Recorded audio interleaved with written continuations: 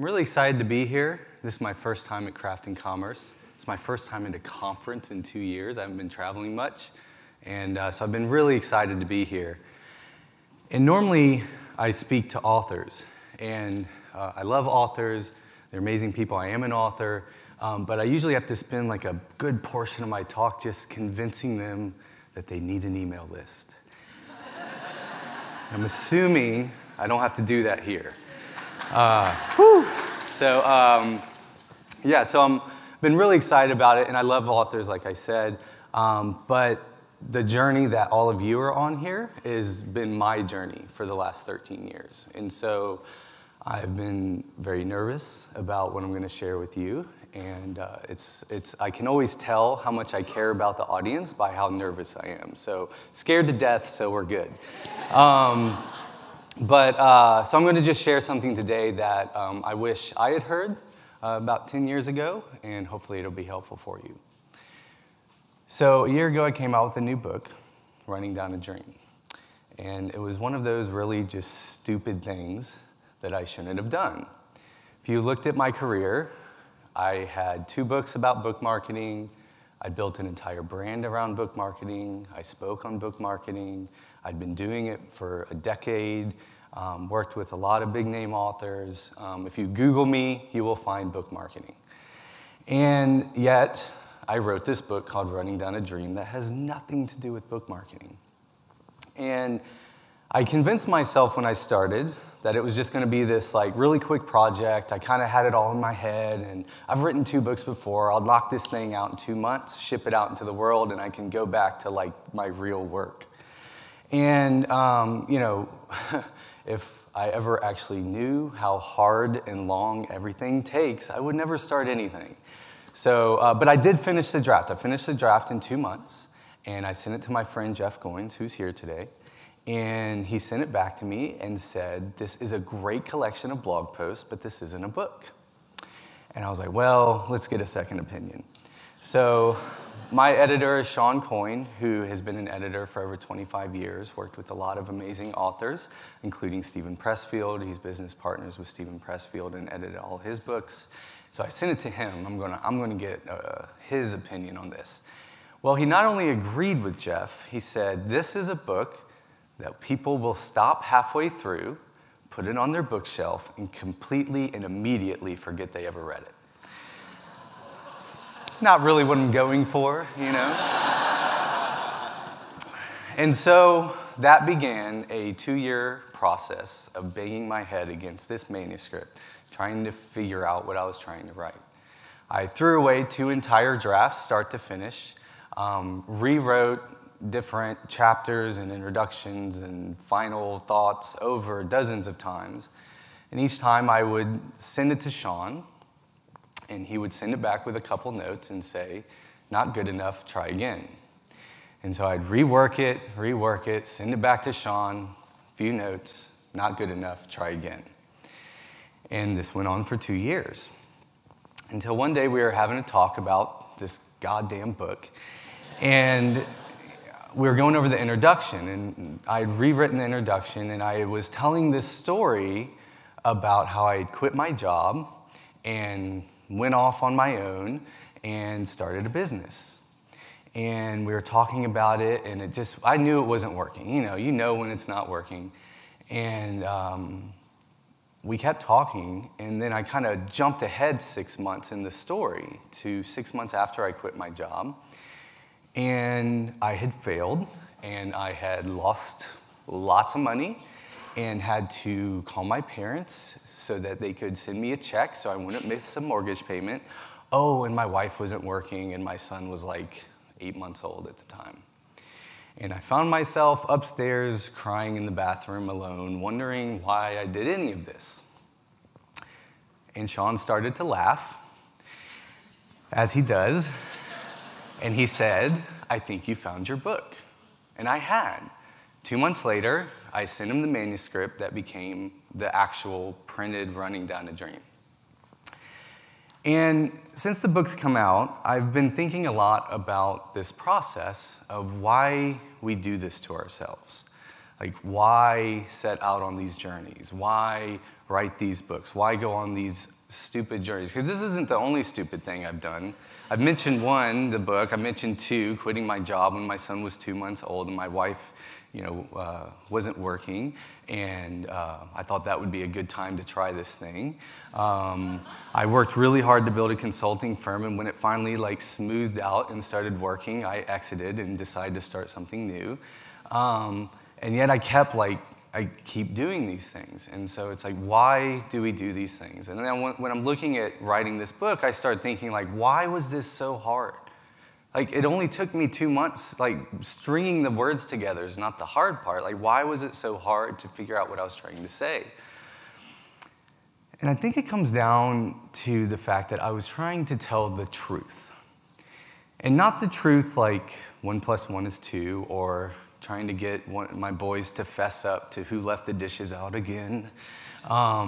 This is a truth that we all kind of know what I'm saying, but it's hard to put into words. And so as I thought about it, the phrase that kept coming to mind was, I'm trying to say out loud the thing that my soul is silently screaming. So my soul knows what I'm saying, or what I'm supposed to be saying. It knows, it's screaming at me, but I can't get it out. And luckily I had friends like Jeff and Sean who would not let me settle until I finally was saying it out loud. Which then got me thinking about the next question, is why is that so hard? And of course the answer is because it's scary. It's really scary to put this stuff out in the world. But it's not, if you think about it logically, there's nothing scary here. There is no tiger chasing me. There is no masked man with a knife trying to stab me. There is, nobody's going to drag me to jail for anything that I'm doing, and yet I'm still terrified. And I've felt this before. Like I said, I've written 2 books before. But the way that I kind of dealt with the fear then is I decided I was going to be the best. And I was going to be perfect. I was going to go out, I was going to work my ass off, and I was going to learn book marketing, and I was going to work with amazing writers, and I was going to do it, and I was going to be so successful that nobody could argue with me. So when I put it in a book form, if you didn't like it, you just didn't understand it, because I obviously know what I'm talking about. And this was the way I'm trying to overcome the fear. And those first 2 books were these kind of guru on a hill type books, which are great. We've all read them and they've been helpful, but it's this idea of I'm this really smart guy, I've done all this work, and I'm now going to bless you by giving you my knowledge and wisdom. And what I realized with running down a dream is I had to crawl down off that mountain and go and tour the ruins of my life and go back through all of these things that I had shoved in a box, locked it up, and put it under my bed, and done my best, not to only not think about them, but make sure nobody ever knew. And I had to open that box, and I had to tell the truth. And again, this is really scary.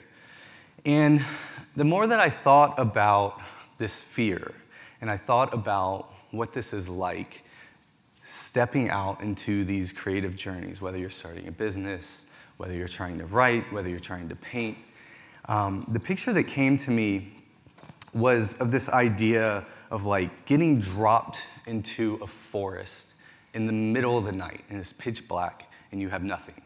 And you're just kind of stumbling around, running into stuff, tripping, falling, nothing seems to be working, and somehow by the grace of God, you come across 2 dry sticks and you just start rubbing them together. And eventually a little spark comes up and a little flame starts. And it's not really helping you yet, right? You're still cold, you're still lost, you can't see anything, but you're huddled around that flame and you're desperately feeding it, thinking, please stay going, please stay going.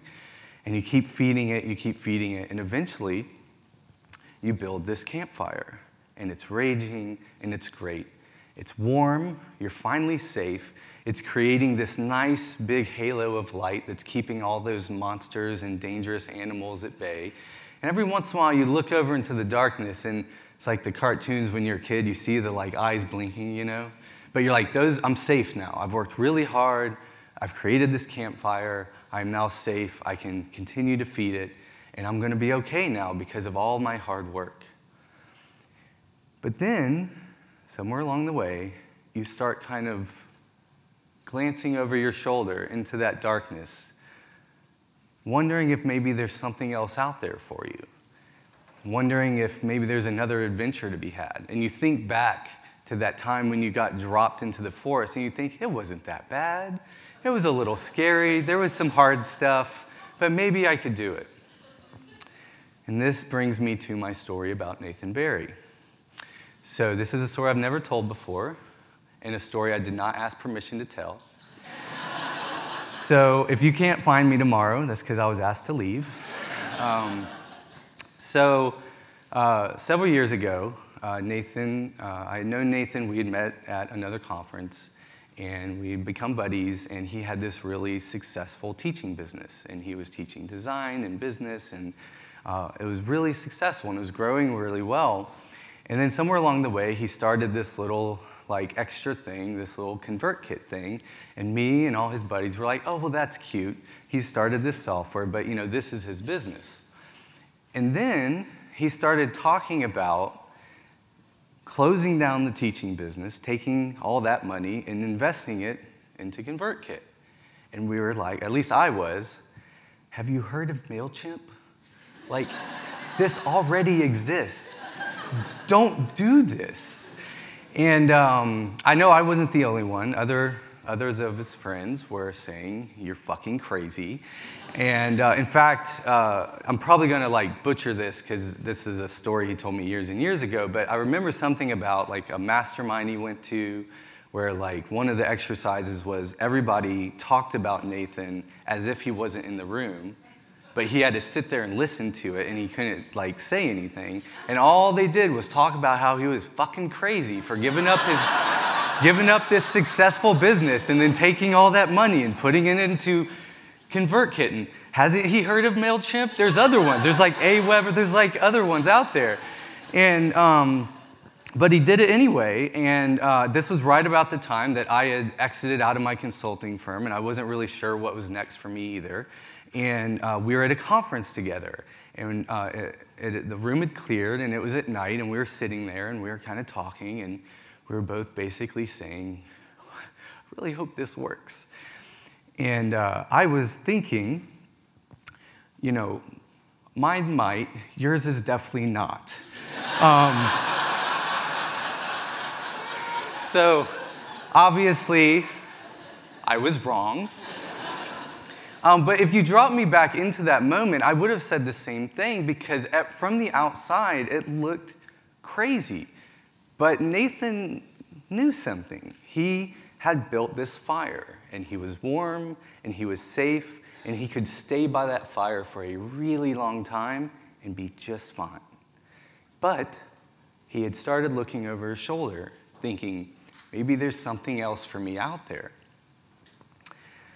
Which then brings me back to my original question. Why do we do this to ourselves? Because we can talk about we want freedom, and we can talk about money, and we can talk about being successful, and we can talk about putting our art into the world, and we want to help people.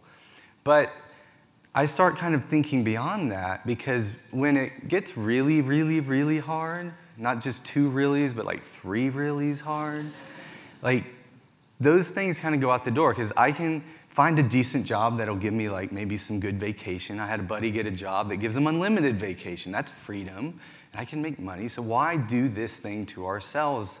Why keep looking into the darkness? Because the fear never goes away.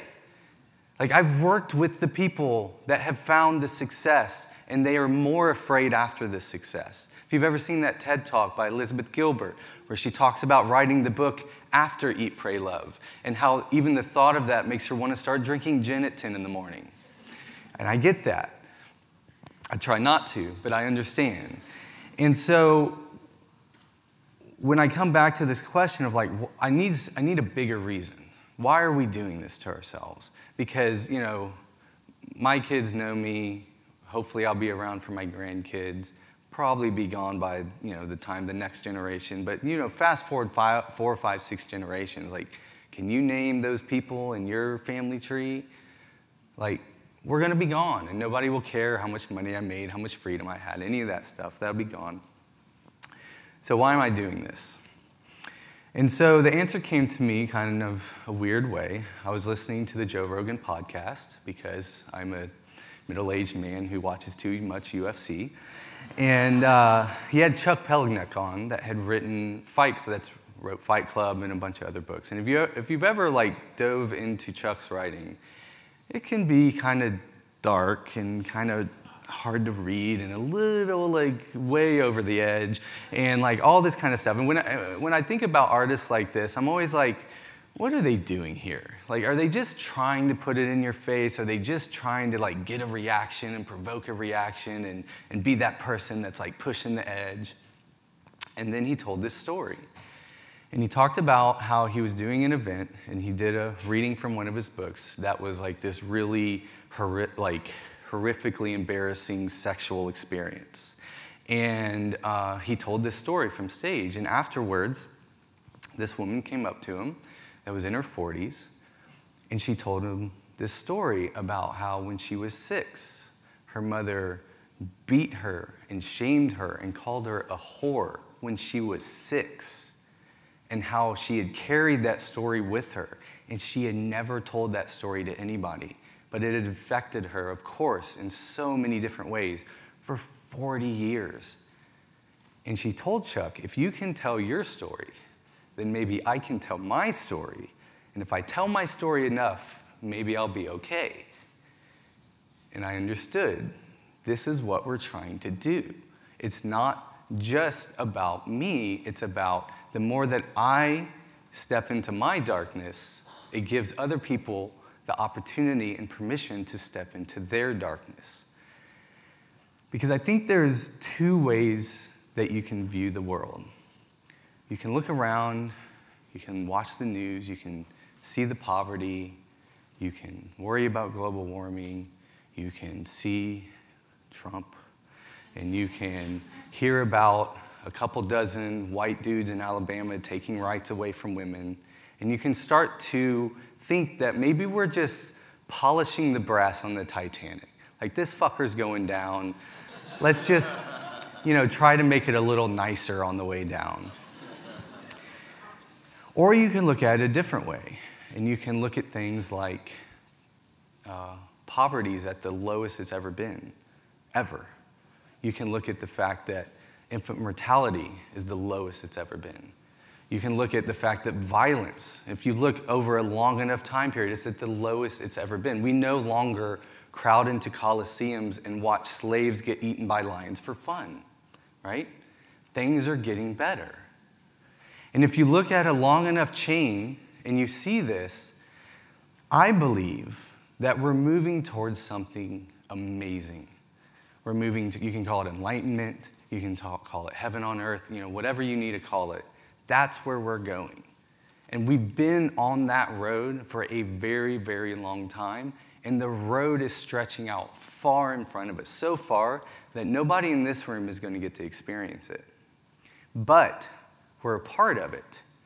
And so when we do our work, we're a part of this long chain, and we're pushing that just a little bit further towards enlightenment and heaven and whatever is to come that's going to be amazing.